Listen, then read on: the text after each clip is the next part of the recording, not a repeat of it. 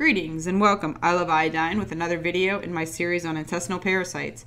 This video is going to cover anti-parasitic and antifungal herbs. The other topics that are included in this video series are listed here. You will find videos covering these topics in the intestinal parasites playlist.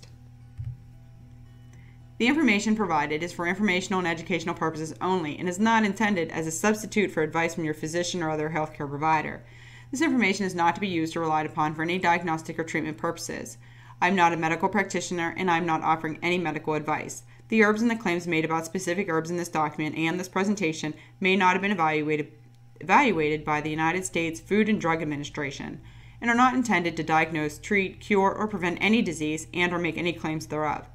The information provided is based upon my personal experiences and upon years of extensive research. We'll be covering various herbs that have anti-parasitic or antifungal properties.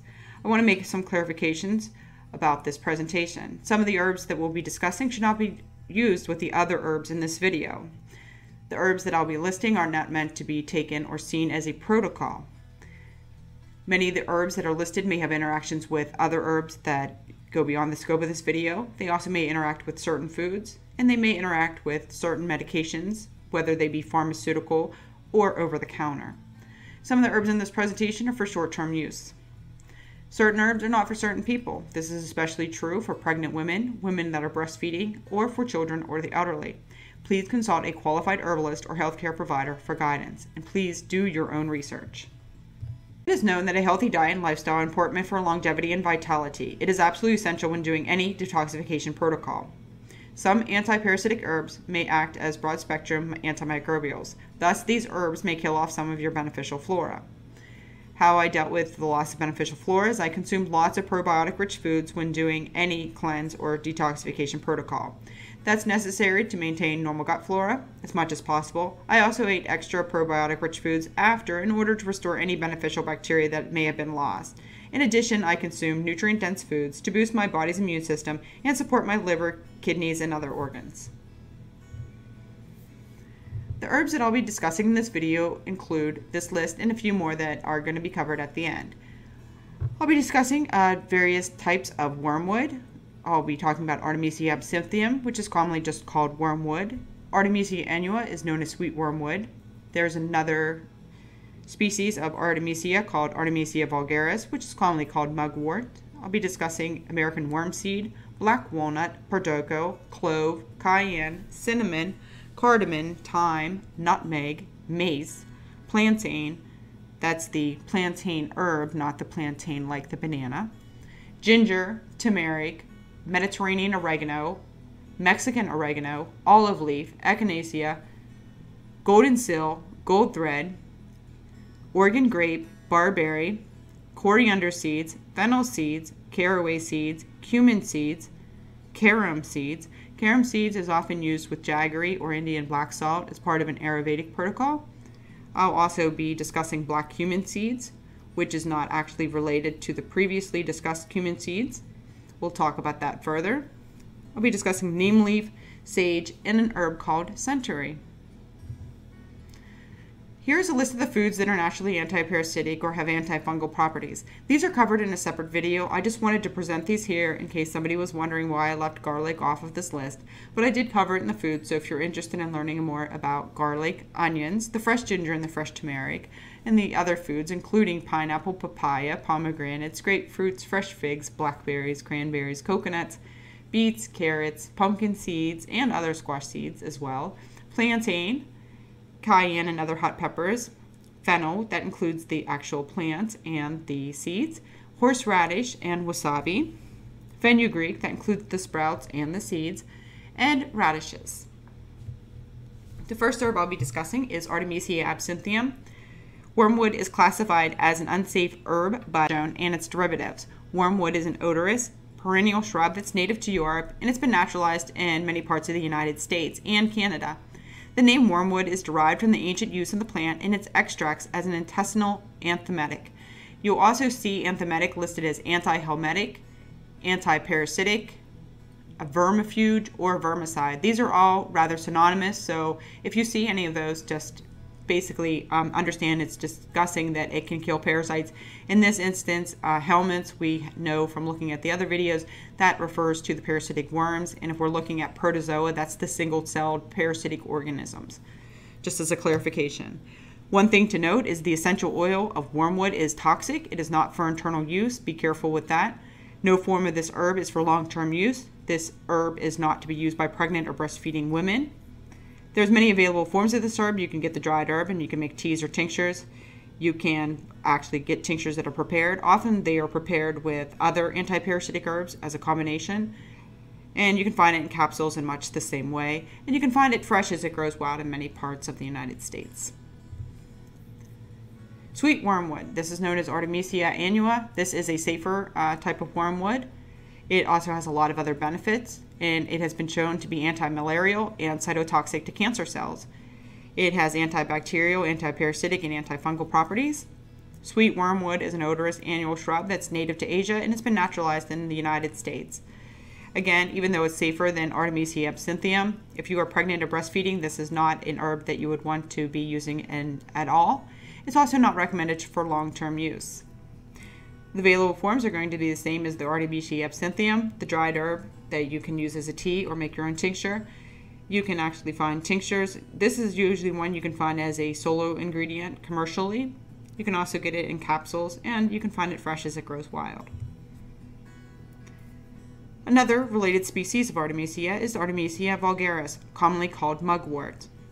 I want to make a clarification. It's very important to know the botanical names, because if you would read more on sweet wormwood, which is also known as sweet annie, it's actually called annual mugwort and annual wormwood. So be very careful with actually knowing the distinction, because in certain areas they will refer to the plant by its common name. And like I said, it's very important to know the actual Latin or the botanical name to make sure that you're getting the herb that you want. That's why it's very important to work with a qualified herbalist, because they will be very familiar with, of course, the botanical names. Mugwort is also available in the same forms that we've already discussed. We have the dried herb. We can have tinctures, capsules, or you can find it fresh as it grows wild in many places as well. It aids in digestion and helps with intestinal health. It's a beneficial effect on the bowel production, which will help with digestion and nutrient assimilation. It acts as a mild purgative, which is very important if you're trying to purge parasites outside of your body, and thus it expels parasites. If you're pregnant or breastfeeding, this is not an herb that you would want to be using, and it's also not recommended for long-term use.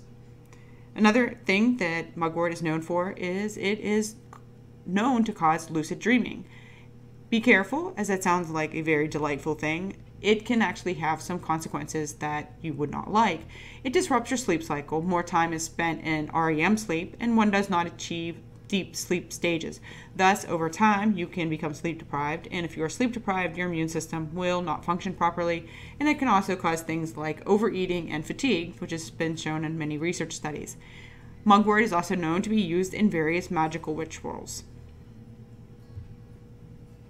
American wormseed. This is an herb that I just became acquainted with recently, so I'm very interested to use it more. It is in the family, in the amaranth family. It was commonly classified in a different family, so you will see that it actually has two botanical names. So you might see it in the literature as either one. It's known as Epazote, Jesuit's tea, Mexican tea, and a few other names. Keep in mind that there is an oil made from this plant, and it is called Echinacea oil, but it is not the same thing as wormseed oil that you would be making from Artemisia absinthium, where that oil is claimed to be extremely toxic and may be referred to as wormseed or European wormseed, and it also has many other names as well. Again, I reiterate, it's very important to learn the botanical names to make sure that you can keep all of these clear and keep them all straight. So for more information, you can see the slide on wormwood again, and that will provide a little more information. There is some toxicity concerns even with the Echinacea oil, but despite this, it is still used to kill roundworms and hookworms, especially in livestock and farm animals. I'm sure that many humans still use it as well. This is a plant that's native and very common in Mexico, so that is probably something that the locals use.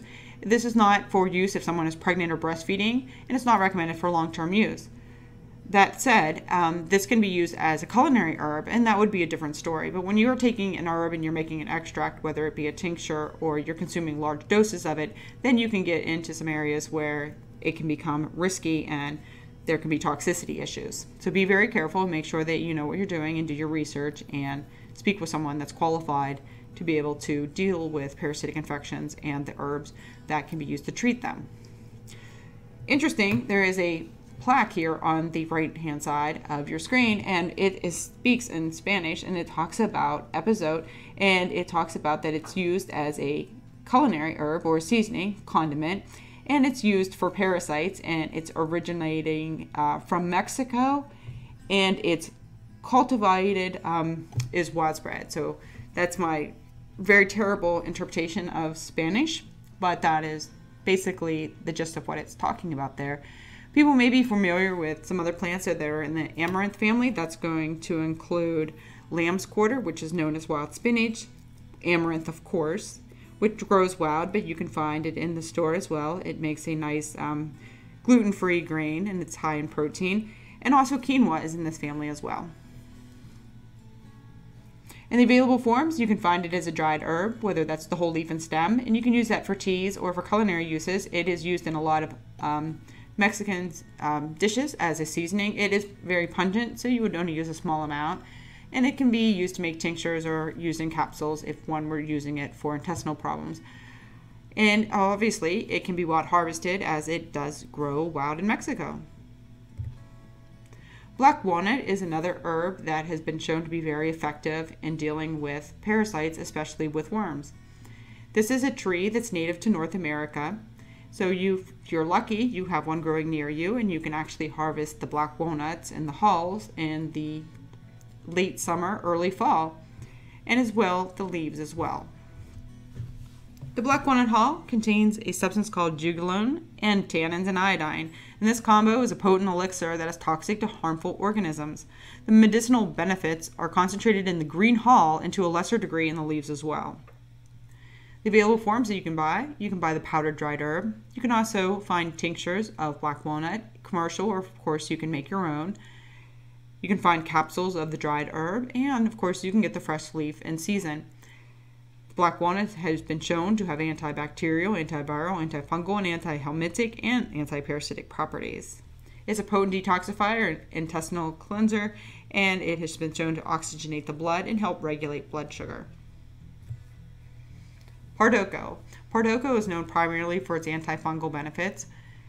So as we read here, it's known for its antibiotic, disinfectant, antifungal, and expectorant properties. The tree's inner bark is harvested to make into tea or into powder for herbal formulations like tinctures or capsules. There's a warning that this may intensify the blood thinning effects of various anticoagulant medications. You can see the website pardoco.org for more information. This herb has been used for centuries by the native tribes of South America as well as the ancient Incas and Aztecs. There are many constituents that actually show that this is very effective for eliminating fungal infections and certain parasites, and you can find this in various forms, including the dried herb, packaged teas, tinctures, and capsules. Clove is a very effective agent in killing parasitic eggs. There's many available forms that you can get. You can get, of course, the whole clove bud, which is what I prefer. You can get ground cloves. I do not encourage that because if you do it yourself, then you retain the volatile oils. As the herbs are ground and they sit on the shelf for weeks, months, maybe years, a lot of the volatile oils may dissipate, especially if you have it sitting on your shelf for a long period of time and you keep opening the jar, then these things are going to get lost and they will diminish. You can also find it in a tincture. You can make tinctures yourself as well. You can find it in capsules, and of course you can find clove oil as essential oil. I recommend that only for topical use. I'm not the persuasion that I think that consuming essential oils internally is a good idea, but other people disagree with me, and that of course is up to them to do so. But for me, I steer clear of that.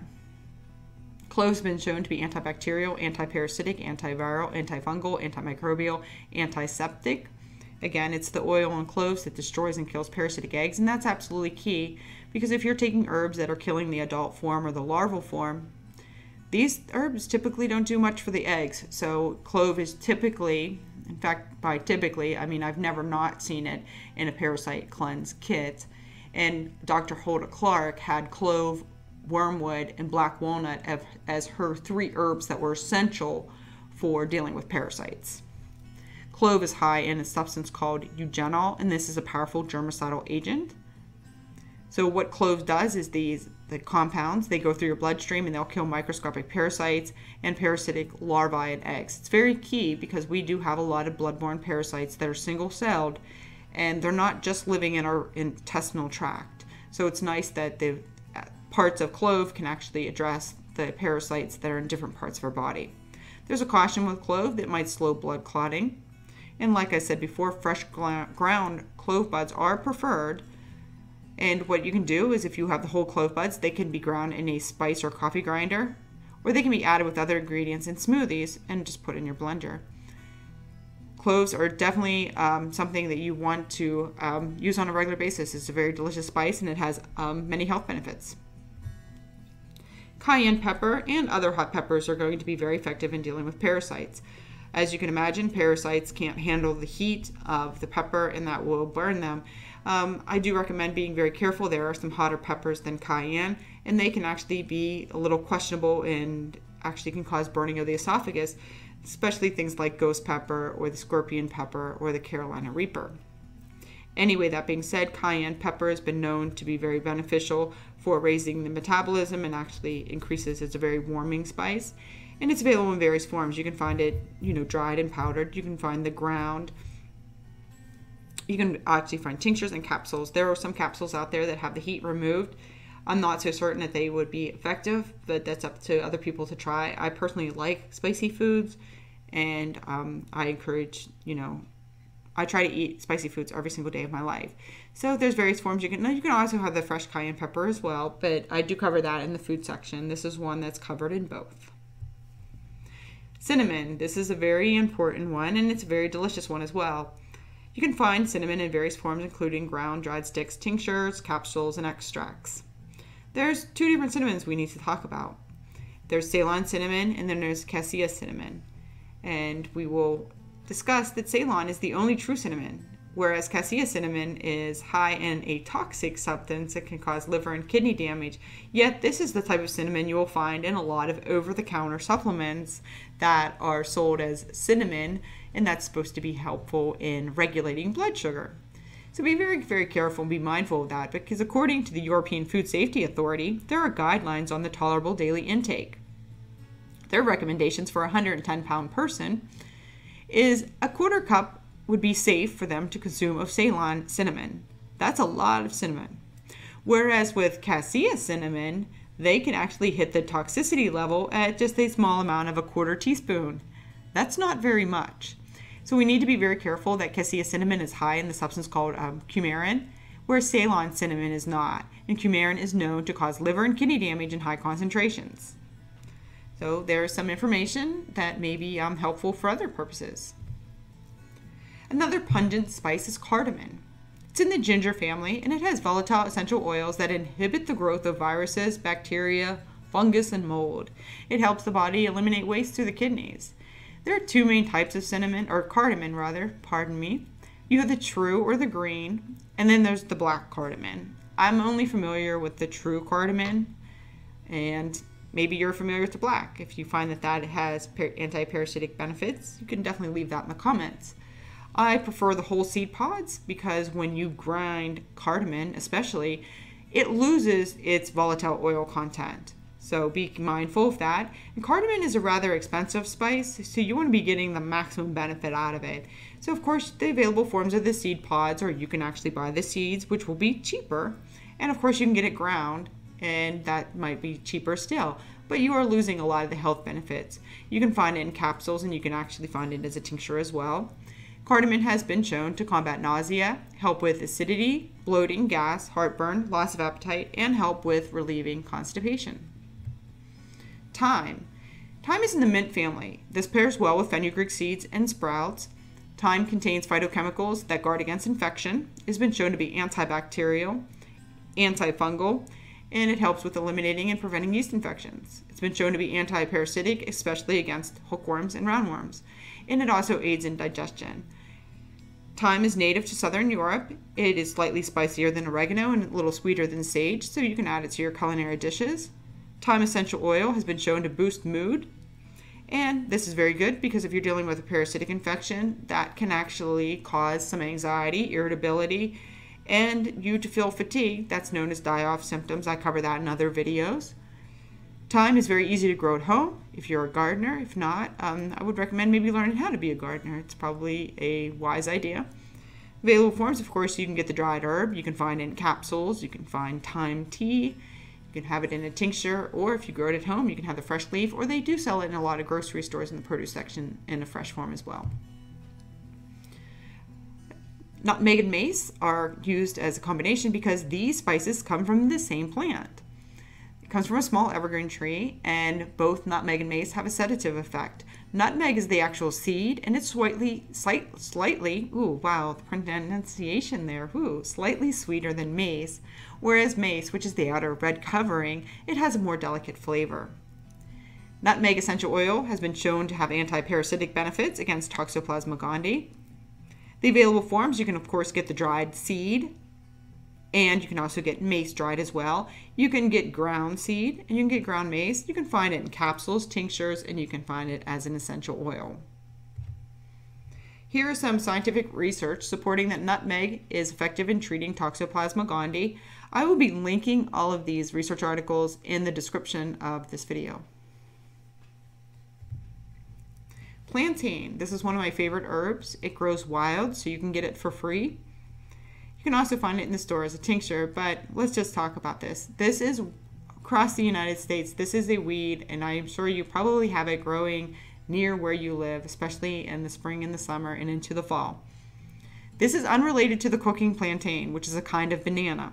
This plantain is in the genus Plantago, which includes psyllium, whose seeds are used to make psyllium husk powder that you may be familiar. It's used in Metamucil. So thus the seeds have a mucilaginous benefit, and it helps coat the intestinal tract, and it also helps serve as a bulk forming laxative. Plantago major, which is on the left-hand side, is known as broadleaf plantain, white man's foot, common plantain.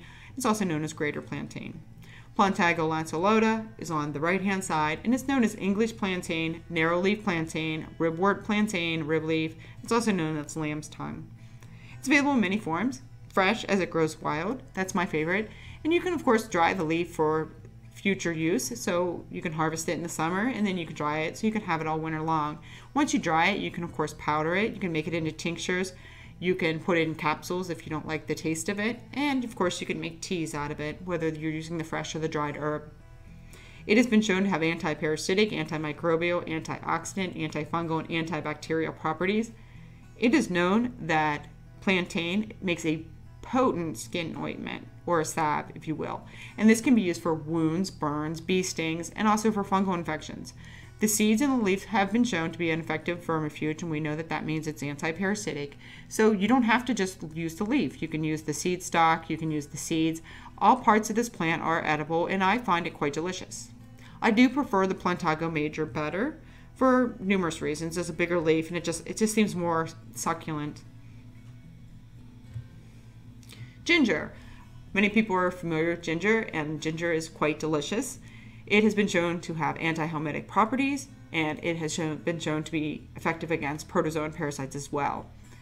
It is effective against diarrhea caused by E. coli. It aids in digestion, bloating, indigestion, IBS, and flatulence. It helps with nausea. Many people will chew ginger gum if they actually have symptoms of nausea or for motion sickness. Ginger is also anti-inflammatory, and there's many forms that you can get. You can get the fresh rhizome, or some people would call that the root, but technically it is a rhizome, which is an underground stem. You can find in a ground form. You can find ginger tea. Of course, it's in capsules. There's ginger tinctures, and you can get the ginger oil as well.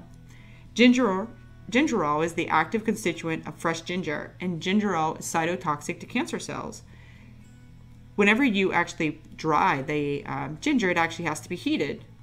And when it does, it actually has the gingerol goes through a conversion and it becomes a new compound called zigerone. And that actually has different health benefits, and that actually has been shown to stimulate the release of catecholamines and helps aid in the breakdown of fats. So both the fresh and the dried have very different but very significant health promoting properties. Here's some scientific research showing that ginger, this is the gingerol, has been effective in treating the dwarf tapeworm. And here is some scientific research that discusses how ginger in combination with cinnamon has been used to treat giardia. Turmeric, this is related to ginger. They're in the same family. Many people are familiar with turmeric as it has been in the news recently because it has been shown to be extremely anti-inflammatory.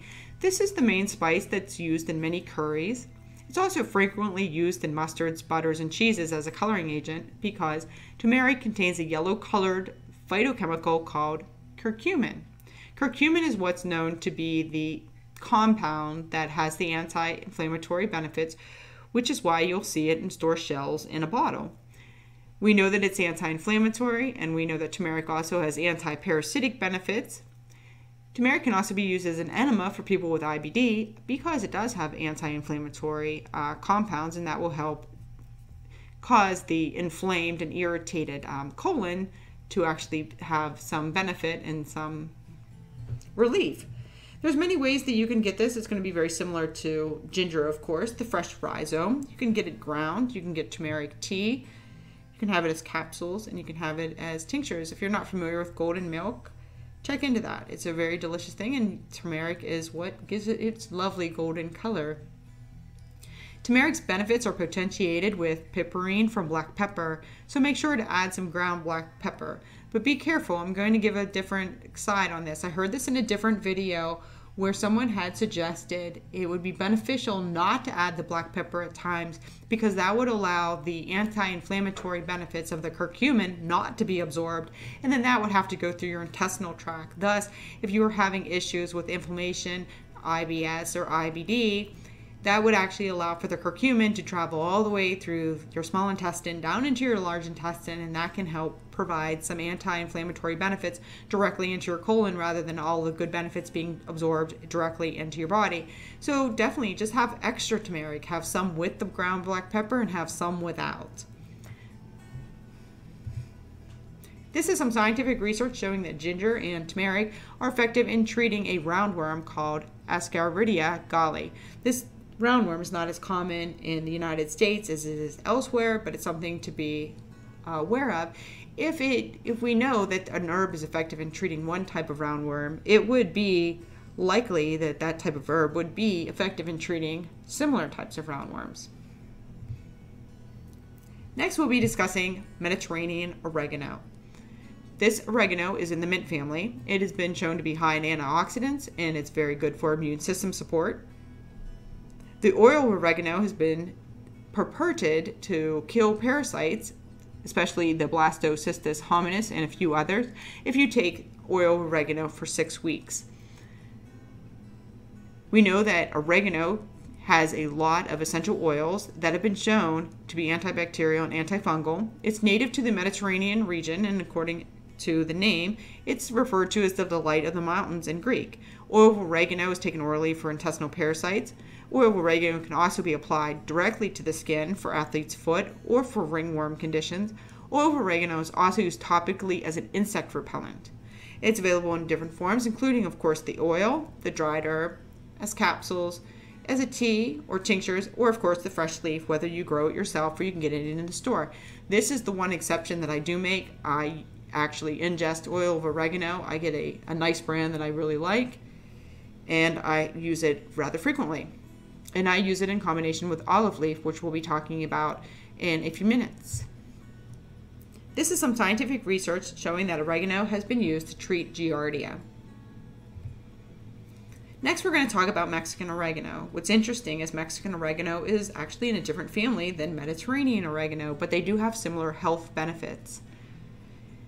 Mexican oregano contains the essential oil of thymol and a few others that have been shown to be effective in treating parasites, in treating fungus, and also being antibacterial. This herb is native to the southwestern United States. If you look at the research study, we see that this oil here of Mexican oregano has been shown to be more effective against the parasitic amoeba Giardia than the actual drug that's being currently used to treat it. So that's something to consider. It has a stronger and less sweet flavor than Mediterranean oregano, but it is delicious nonetheless. Olive leaf. Olive leaf has antioxidant, antihypertensive, which means it helps with blood pressure. It helps with inflammation. It's hypoglycemic, which helps regulate the blood sugar, and it helps lower cholesterol. It has compounds in it that have been shown to be antibacterial, antiviral, antifungal, and immune boosting.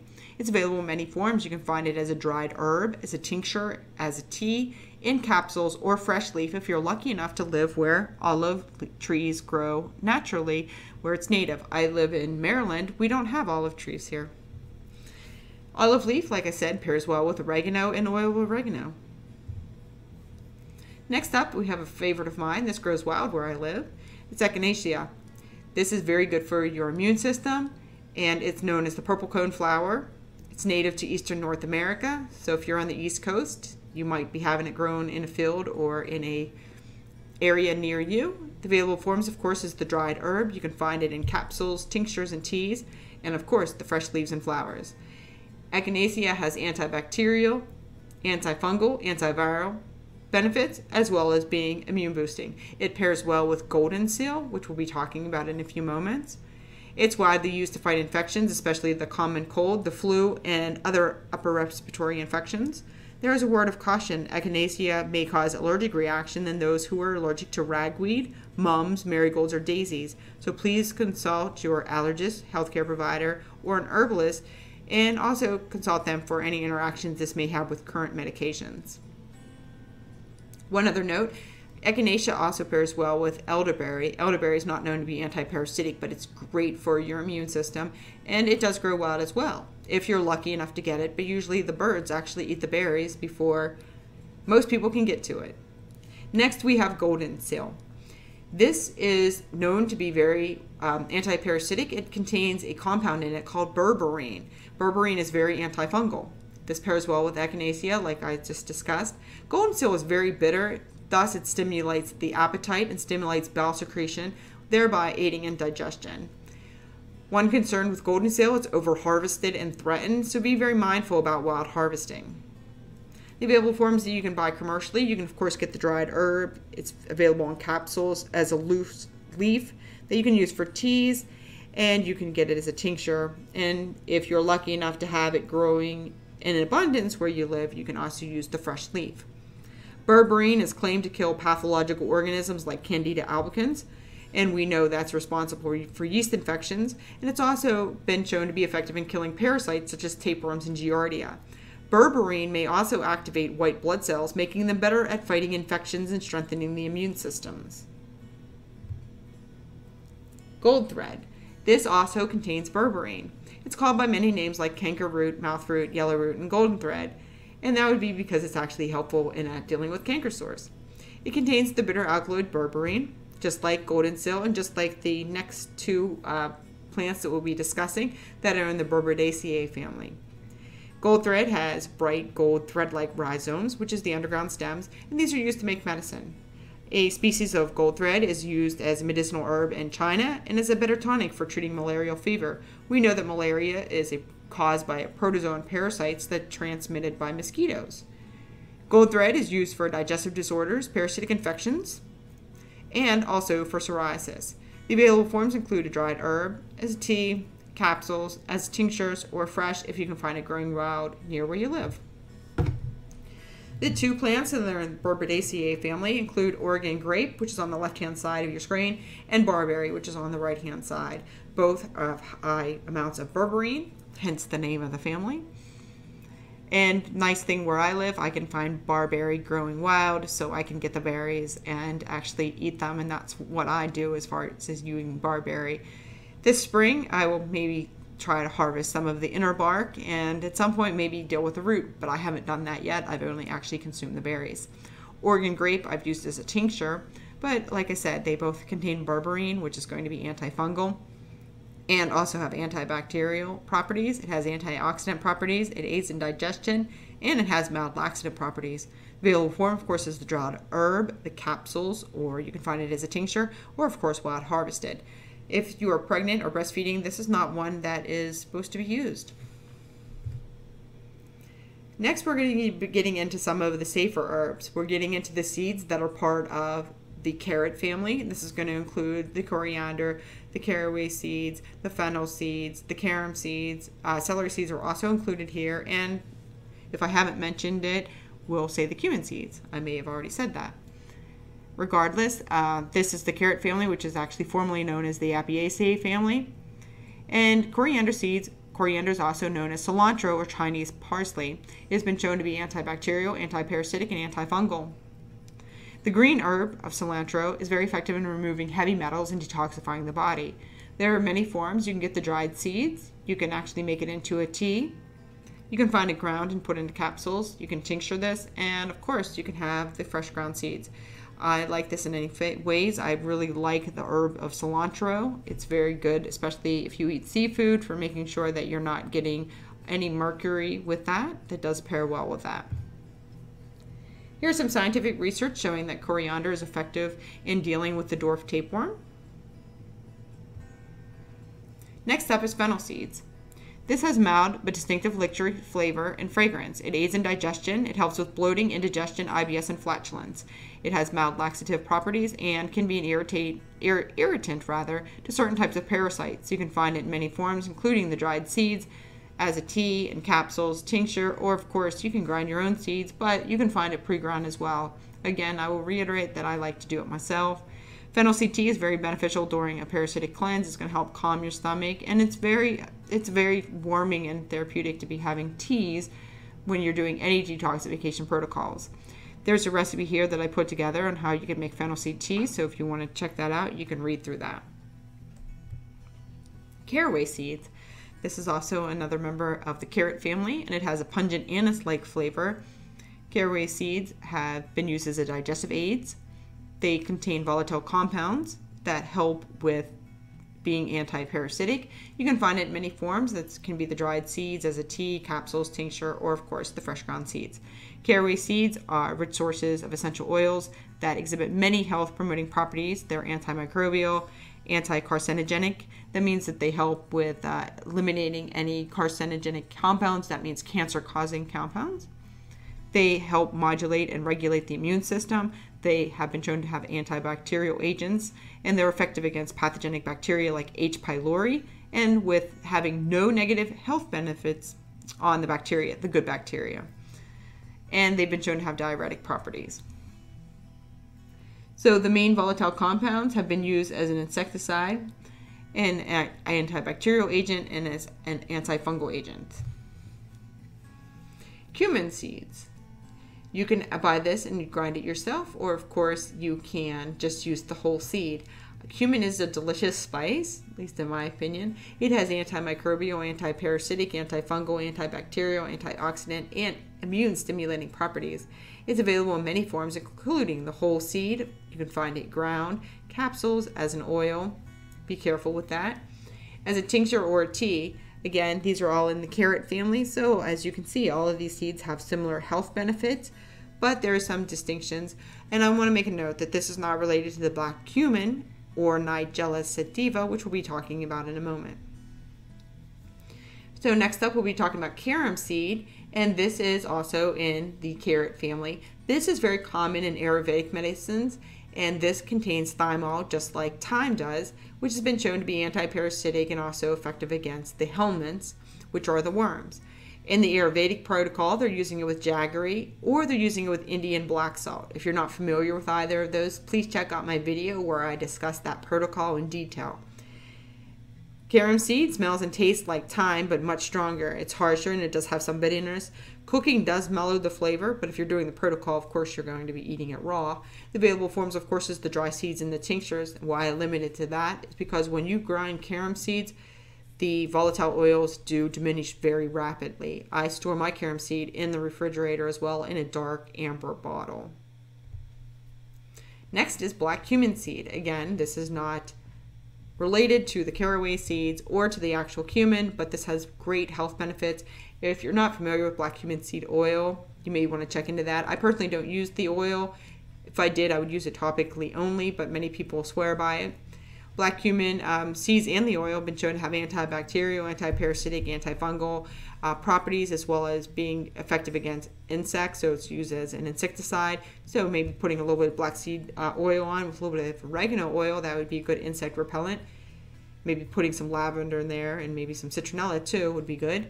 It has immune stimulating properties. The available forms, you can get the seed. Of course, you can get the capsules. That can either be the ground seed or the oil. And of course, you can just buy the oil in a bottle. And you can tincture the black cumin. I just eat it as a spice and add it to my soups and grind it up. Neem. This is a natural pesticide. Neem leaf is a great thing. I love neem oil to use topically. I think it smells just, it's just amazing. It's a smell that I can't even describe as what it does. And its extracts are very sedative and has analgesic properties. Its medicinal compounds are most highly concentrated in the oil and the seeds, but the benefits are still present in the bark and the leaves. I use it as a tincture that I can get. It's very good for your liver. Neem oil from the fruits and the seeds is used for healthy hair and skin. It's just great as a topical ointment. Neem is also used in baths. If you could get the leaf, that would be very therapeutic. It helps improve liver function. It helps detoxify the blood and helps to balance blood sugar levels. There's many forms that you can get. You can get the oil, like I stated. That's not for internal use, so be careful and mindful of that. You can get it as capsules or powdered, as a loose leaf, as a tincture, or fresh leaf if you're lucky enough to live somewhere where neem actually grows locally. Neem has been shown to have antibacterial, anti-parasitic, and antifungal properties, and it is a very, very good liver tonic. Sage. Sage is in the mint family. It is commonly called garden sage, common sage, or culinary sage. Many people are familiar with this, especially if they do a lot of home cooking. You can easily grow this as well. It's one of those nice herbs that you can plant in your garden. It has a high level of thujone, which of course is the chemical that is in wormwood that makes it so unsafe. But anyway, the thujone has been effective in killing parasites, and it's a powerful relaxant of the muscle lining of the digestive tract, which is very good if we want to be able to relax that to get the parasites to be able to be moved through our system as quickly as possible. It's closely related to rosemary, and they are often called sister herbs, and that's very important because rosemary has been shown to enhance cognition, and here we see that sage has actually done the same thing. It has sage has been shown to have anti-inflammatory, antimicrobial, antibacterial, and anti-parasitic properties. Available forms, of course, you can have it fresh if you grow it yourself, or you can find it in a store, dried, or you can find rub sage, which is a little bit different. You can find it in capsules, and you can find it ground, and of course, you can find it as a tincture. Next up is centaury. This is a small plant, and I've never found it in the wild, though I'm going to look this year. We need to be really, really careful because if we do research into foraging, we'll find that in the daisy family, there are numerous plants called centaury. These are not the same thing. They're in a completely different family, and the ones in the daisy family might be completely unsafe. So be very mindful of that. This type of centaury has been traditionally used to kill worms. It's also used to aid the liver and kidney in purifying the blood. It's used in the treatment of malaria, and it's used to treat fever. The whole herb, that means the entire plant, is used in medicine, and you can find many forms. You can have the dried herb, you can have it fresh if you're lucky enough to find it, and make tea out of it, find it in capsules at your store, or maybe as a tincture. It is a very bitter herb, so it enhances the production of gastric secretions. It has been shown to be antioxidant and very supportive in wound care, and it does have a sedative property. No safety concerns have been noted or documented despite widespread use. Now we're going to look at the opposite because this is a very toxic plant. I do not encourage anybody buying any parasitic cleanse that has melfern in it.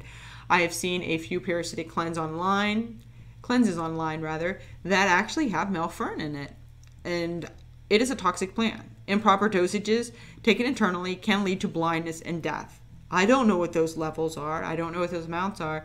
And thus, I think to be using it for that purpose as to kill parasites is a dangerous activity. I've shown many herbs that are relatively safe and many that are extremely safe that can be used in ridding the body of parasites and actually dealing with fungal infections. So I don't believe that there's any reason for using this herb. And as it states here, this type of fern is one that's common in Europe. This is not common in North America. If you learn more about the ferns, you'll realize that most ferns are not even related to each other, and most ferns are actually toxic. There is a type of fern called bracken, which can lead to a very serious vitamin B1 deficiency, I believe, and that can actually be deadly over the long term. So be very mindful of that. If you are someone that knows about wild foraging, of course you can get the fiddleheads from the ostrich fern, but be very mindful of the fact that there are many ferns out there that are not for consumption. The root in the past was used as an antiemetic to expel tapeworms, but it's been replaced by less toxic and more effective drugs. And as we see here, this is toxic in my opinion, and it's not recommended for anybody. Those are my words. But of course, you're free to do whatever you would like to do. And again, I caution that there are some parasitic treatments that include male fern in their blend, and it's also available online from a major retailer. So please be careful with that. Of course, the available forms you can find is a powder, tea, and capsules. There are other anti-parasitic herbs. First, we'll discuss tansy, which has been claimed to be toxic because it has thujone in it, which of course we know is in wormwood and also in sage. Anyway, this has been claimed to cause convulsions and liver and brain damage in high doses. I don't exactly know what high doses is. Tansy does grow wild where I live, but I've never actually used it. The leaves and the flowers are toxic if consumed in large quantities. Again, I'm not sure what large quantities mean. Does that mean making a salad out of it, or does that mean using a teaspoon and making a cup of tea? I don't know. I'm not going to take my chances with it. German chamomile is very safe. It's well known for its calming and soothing properties. It's commonly used for minor digestive complaints such as indigestion, gas, and a lack of appetite. It's also claimed to be effective against intestinal worms. St. John's wort is also a naturally antiparasitic herb, and it is a natural blood purifier. It has antibacterial, antioxidant, and antiviral properties, and it also has antidepressant properties. So be careful if you're taking a pharmaceutical antidepressant. You might want to talk to your doctor before you use any St. John's wort, because that is kind of an issue with that. St. John's wort is a lovely flower and plant that grows locally on the East Coast, so you might want to learn that plant as well. Allspice has been known to be high in eugenol, but not as high as cloves, but it does have some benefits, so you can also add that to your culinary preparations. Anise seeds has modest antiparasitic and antihelmintic actions for mild intestinal parasitic infections. This is not the same as star anise, which is a completely different herb, but a delicious herb nonetheless. Rosemary, of course, has been shown to inhibit foodborne pathogens like listeria and a few others. So keep that in mind, that rosemary is very closely related to sage, so that can actually be incorporated into a parasitic cleanse as well. Adding fenugreek seeds at the back of this. Fenugreek is in the legume family. It's an antimicrobial and antiparasitic agent that fights against malaria, and it's also been shown to inhibit harmful bacteria such as Staphylococcus. It has benefits of being an overall health tonic that supports overall health. It aids with inflammation, thyroid dysfunction, malaria. It helps with hyperlipidemia and diabetes. It smells and tastes somewhat like maple syrup. It adds a little sweetness, especially to curries and other entrees. In the available forms, you can find it in the seeds, as capsules, ground, or in a tincture. It has anti-inflammatory, antimicrobial, antibacterial, anti-diabetic, and anti-parasitic properties. Next up, we'll talk about Cassia bark. This is used orally or rectally for parasitic infection. It's very bitter, and it helps stimulate the liver and the gallbladder. It's used as a febrifuge. That means a fever reducer. It's used topically as an insect repellent, and it's used for its insecticidal properties. It's used in a number of food products. It's listed as grass, which is generally regarded as safe according to the FDA. One warning: if taken in large doses, this product can irritate the gastrointestinal tract, causing nausea and vomiting. One thing to be concerned about with Cassia: it has anti-infertility effects. That could be a benefit for some, but maybe not for others. So if you're pregnant or trying to get pregnant, you would want to stay clear of this herb. This herb has antibacterial, anti-parasitic, antifungal, anti-tumor, and anti-helmintic properties.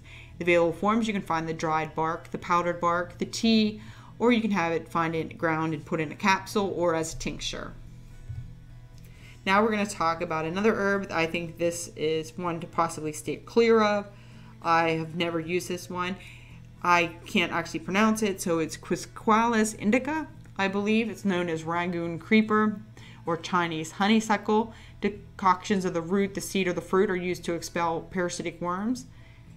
And seeds from the pod are useful against roundworms and pinworms. It's toxic to the parasite and kills them in the digestive tract. So thus, this might be something that someone would want to consider if all else fails, or if this is the only thing available. The available forms include a powdered dried seeds, capsules, and a tincture. I give the warning that from the research that I've conducted, this is mildly toxic. You can take that for what it's worth. We know that wormwood, Artemisia absinthium, is supposed to be extremely toxic, and I use that. So again, this is known to be used in Chinese medicine as well. So if TCM resonates with you, then maybe you should go see a traditional Chinese medicine specialist, and maybe this might be part of the protocol. Here is just some information on some natural protection against pathogens and cancer. So we see that common foods like garlic and herbs that we've been discussing, like black cumin, clove, cinnamon, thyme, allspice, bay leaves, mustard, rosemary, saffron, turmeric, teas that includes the green and the black teas, and flaxseed have been shown to have antimicrobial and chemoprotective properties. It's a very good research article. You might want to check it out. I'll be leaving the link in the description. I want to thank everybody for listening. I hope this information was valuable. If you want to learn more, and if you want access to member-only videos and post and actual access to some of the PDFs, if you're so inclined and you would like those, I will gladly send them if you join and support me on Patreon. I want to thank everybody.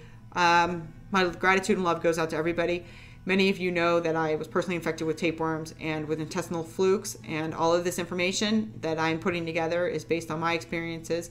When I first found out that I had a tapeworm, I did not know about all these herbs and spices that were anti-parasitic. So I used what I knew, and it was effective, but it would have been much more effective and an easier process had I known and had all of these herbs to be working with. I wanted to present all of the herbs that I've discovered in one, concise is a loose statement, but in one video so people can actually see them and know that there's hope out there. And if you're suffering from any strange health conditions, do consider getting tested for parasites. I personally was infected for over a decade, and I did seek medical care, and no doctor ever mentioned the possibility of parasites being the cause of my subclinical hypothyroidism or my hormone disruption, or the fact that I was deficient in many nutrients. And in fact, it turned out to be a tapeworm, and by the time that I actually discovered it, it almost cost me my life. I have since turned it around, and I'm definitely on the way back, and I'm doing, rather well. And I definitely want to share that information because what I'm hoping to prevent is that from happening to somebody else. And knowing that we can get tapeworms from eating sushi, which many of us do, we can get tapeworms from eating beef that's not properly cooked, and by properly cooked, I mean to actually being well done. So if you're someone that eats your beef on the rarer side, whether that be medium or medium rare or even rare, you do risk getting a beef tapeworm. And of course, pork tapeworm is transmitted from humans to humans. So if somebody is infected, they can actually give it to you. And of course, we know that pigs do run through the fields, especially in countries from which we are importing our fruits and vegetables. So thus they can contaminate our fruits and vegetables. So we need to be very mindful of that. Of course, we know that cats transmit Toxoplasma gondii, and many people have cats and are very unaware that that's even a possibility. According to the WHO, the World Health Organization, 30 to 50% of the world's population is infected with Toxoplasma gondii. That is a type of parasite that is a protozoan parasite, so you'll never see it. It's a single-celled organism, but it can wreak havoc on your health. It can also remain dormant in your system for many, many years, and it'll wait till you're immune compromised before it manifests. That being said, it has been linked to very serious health issues like seizures. It has been linked to headaches and IBS, Crohn's disease. It's been linked to schizophrenic behavior and bipolar disorder, suicidal tendencies, and aggressive behavior. These are very serious things, and I think this is something we need to be aware of. And if you have a cat, or you don't even have to have a cat, the whole truth of the matter is, if you go to someone's house that have a cat, the cat can give it to you. Or the fact is, if you're going outside and you have a dog, it seems that dogs like to actually eat cat feces for some bizarro reason. So they can contaminate you that way. So just be mindful of that. I'm not trying to freak anybody out, but this is a reality that we need to face because this is a very serious problem. The other thing that manifested for me was I became very gluten intolerant as well. So if you're someone that all of a sudden, and it was a gradual thing, I don't want to say all of a sudden, but you become the fact you can't eat gluten. They told me I had celiac disease. They wanted to test me. Before I was able to get tested, I discovered I had tapeworm. So I decided that that was probably the cause of it. Once I was able to rid my body of the tapeworm, I can eat gluten with no issue whatsoever. So keep that in mind. I'll be discussing the gluten intolerance and the connection to tapeworms in greater detail in a future video. And if you do have any questions about that, you can leave in a comment, and that'll motivate me to actually make that video sooner. And if you haven't subscribed, please do. If you'd like to be notified when I put up a video, just hit that bell. If you like the video, please hit the like button, and please share it with somebody that might benefit from this information. I want to thank you again for your time. And lastly, I would like to say something, but I honestly forgot. This has been a really long video. Again, peace and love to everybody, and have a great one. All right. Thanks.